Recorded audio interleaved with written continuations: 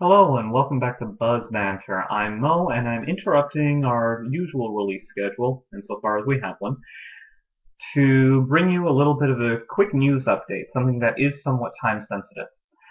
It has been brought to my attention and confirmed that the online hacker group Anonymous recently hacked the Westborough Baptist Church's Facebook page.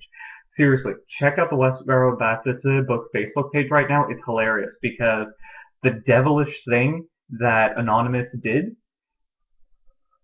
they filled the Facebook page with posts about inclusion, loving thy neighbor, all of the positive stuff about community building that the Bible says, rather than the usual rhetoric and bigoted and stuff that the church members usually spew out.